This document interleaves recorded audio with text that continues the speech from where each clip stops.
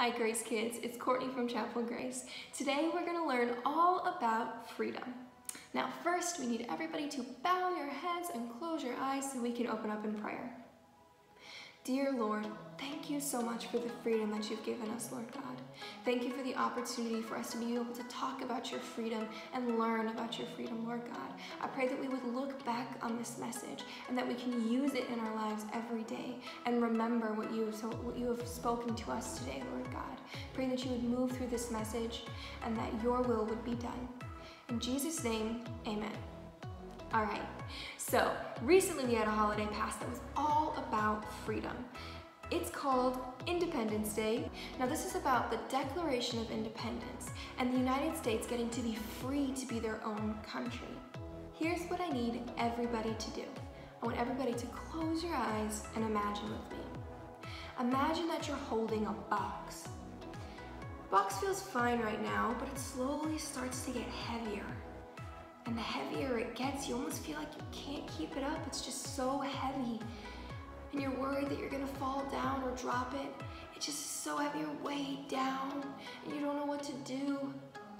All right, open your eyes. We don't really have a box here. But that box is kind of like our sin. It can weigh us down, make us feel heavy. And today we're gonna talk about freedom from sin.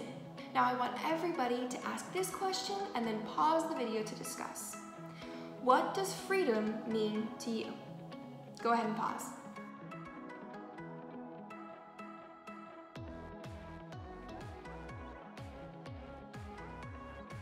All right, let's look at what the Bible says about freedom.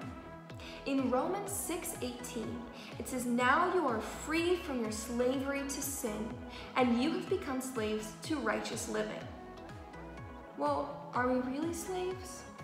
We just talked about how America's free, so let's see. Well, Paul wrote this letter to Rome. That's why it's called Romans. And he says in this letter, in verse 19, Paul writes that when he uses the word slavery, he's using it as an illustration or an example to help us better understand. Kind of like how we talked about holding a heavy box and how that can be like sin. Now, a heavy box isn't really sin, but it kind of helps us understand how it might weigh us down and make us feel not so great. So Paul uses slavery as an example. It tells us that we're stuck and a slave to sin, and when we're a slave to sin, we choose wrong things. But there is a happy ending. In verse 22, he tells us, "But now you are free from the power of sin, and you've become slaves of God. Now you do things that lead to holiness and result in eternal life." Now, again, Paul's not saying that we're slaves to God literally or real. He's telling us that now God is in control of our lives. And if we let God be in control of our lives, then that will lead us to holiness and result in eternal life. Here's the thing. I'm human. I make mistakes. I'm sure you guys make mistakes too. So when we make mistakes, does that mean that we're a slave to sin again? Does that mean that we won't get the eternal life that we get when God is in control? Well, in verse 23, Paul tells us, "For the wages of sin, the cost of sin, is death. But the free gift of God," no cost, "the free gift of God is eternal life." So it tells us that we get this free gift of God of eternal life, but here's the important part. He continues and tells us that this free gift of God of eternal life is through Christ Jesus. Now it's important that we remember that this is through Christ Jesus, that He's saved us and we're free from our own sin.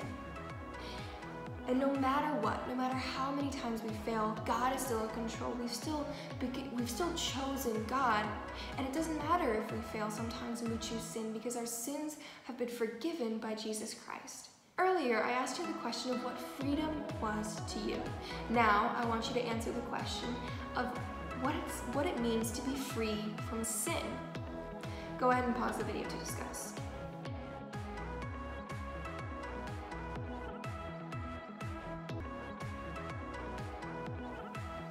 All right, Grace Kids, thank you so much for joining me this week. I can't wait to see you next week so we can talk some more.